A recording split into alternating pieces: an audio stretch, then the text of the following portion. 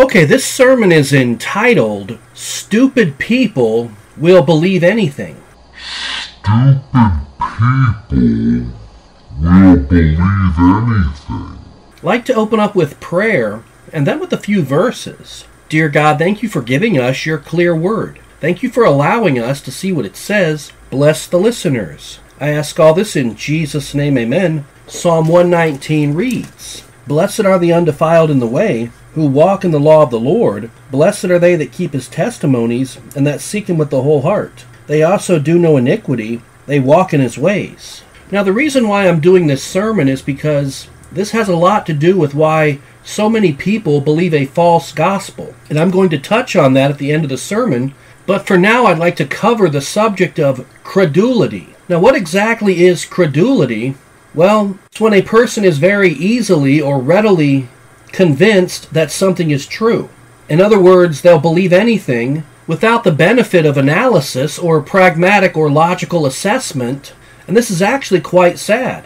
You have what's known as conspiracy hunters out there who are constantly looking for some type of conspiracy or a reason to embellish or exaggerate reality. There are people out there that will call anybody a Freemason, a witch or a warlock, or a government agent, and I'm talking about people like Paul Washer. They'll claim that he's not just a false prophet with a false gospel, he's also some secret spy working for some satanic secret society, and this is all based on hearsay.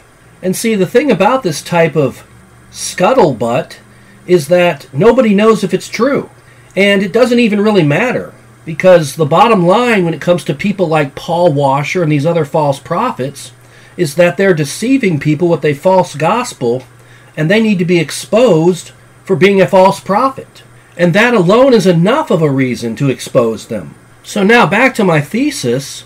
I've noticed that over the years, people will believe just about anything. An example of this would be the rumor that Paul from the Wonder Years, whose name in real life is Josh Saviano, was in fact Marilyn Manson or Brian Warner. I mean, this kind of stupidity is the stuff that people will believe just because they want to believe it. So now on a more serious note, I'd like to go over a list of various things that people believe out of sheer stupidity. Number one, the flat earth theory. The simple fact that anyone believes this at all unveils just how stupid people are. And I may do another sermon on this subject, so when it comes to this point, I'm not going to say anything more. I've reached my satisdiction. Number two, there's another theory out there known as the reptilian conspiracy theory. And this is a sci-fi fomented concept about some secret race of reptiles.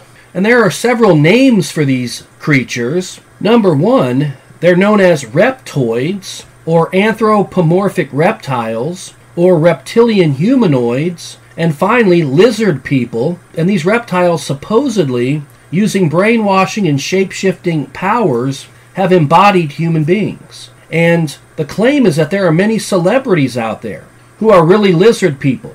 And see, this is all based on the writings of David Icke, who was a lunatic, and this is nothing but science fiction. And frankly, I believe these people just need to lay off the Mortal Kombat. Because in Mortal Kombat, you have Reptile who can morph from a human being to a lizard. Number three, you have what's known as the Bloody Mary apparition. Now, this was something that was popular when most people were in like the 3rd or 4th grade. They were told that if you go into the bathroom and turn off the lights and then chant Bloody Mary multiple times, this is supposed to conjure up Queen Mary, aka Bloody Mary of England. And I've also heard that you'll see blood drops on the mirror. And see, this type of practice is nothing new. It's known as catoptromancy. Catoptric simply means mirror-like. A catoptrical reflection simply means an image-bearing reflection. And see, when it comes to this kind of stupidity, I've heard people claim that it didn't work, they never saw Bloody Mary, and then the whole narrative changes.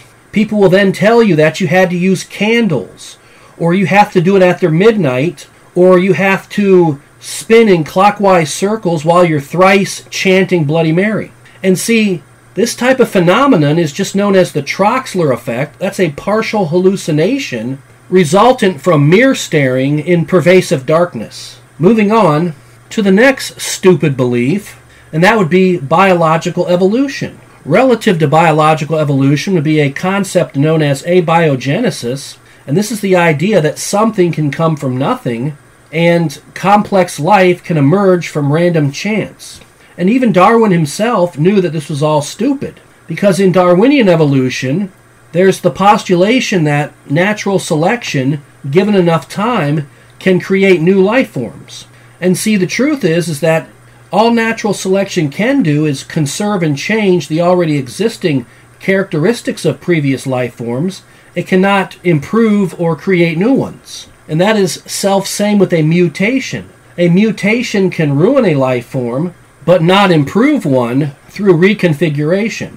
And another reason why biological evolution is so stupid is because when it comes to fossil evidence, there is a non-existence of missing fossil links between evolved creatures. There's no transitional evidence that apes evolved into humans and reptiles into birds. So now the final thing on my list, or the fifth stupid thing that people believe, is a false gospel. And the reason why this is so stupid is because when it comes to the Bible clearly, precisely, and specifically tells us that we're not saved by works. It says in Galatians chapter 2, "For by the works of the law shall no flesh be justified." And yet the crux of every false gospel is salvation by works. And I don't care if it's faith plus works, or if it's salvific loss, or if it's Roy's, aka repent of your sins, or Potts, the perseverance of the saints. The perseverance of the saints. It doesn't matter what it is, it's all a bunch of stupidity. And yet you have people out there who will swallow this stuff up without regret. And I believe the main reason why they do this is because they're absolutely stupid. Now turn over to Proverbs chapter 14. It reads in verse 12, "There is a way which seemeth right unto a man, but the end thereof are the ways of death." See, when it comes to stupid beliefs, a lot of times people will fall for them because they seem correct. For instance, evolution. It seems correct to the natural man. And a false gospel seems correct to the unsaved because of their pride and their flesh. However, according to Scripture, that doesn't matter. What does matter is what the Bible says. And when it comes to salvation, we are saved by grace, no matter how crazy it sounds.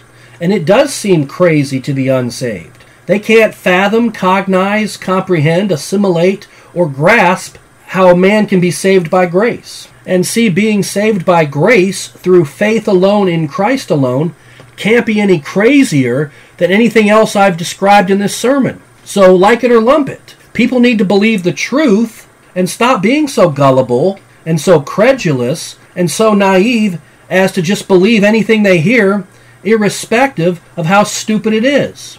That's all I have. My encouragement for people is that they would not be so stupid, not believe everything they hear, not agree with the idea that we've been here for billions of years and the earth is flat, and that Justin Bieber is really a reptile, and you can conjure up Bloody Mary through a mirror, and that if you're truly saved, you'll have the good works.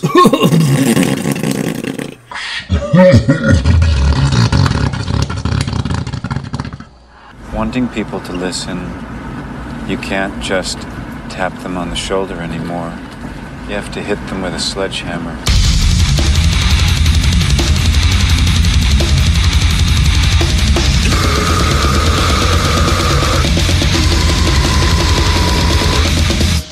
It's all a bunch of stupidity that needs to be repudiated. And we need to replace it with the truth and the truth alone. That's all I have. Let me go ahead and close in prayer. Dear God, thank you for giving us your clear word. Thank you for allowing us to see what it says. Bless the listeners. I ask all this in Jesus' name, amen.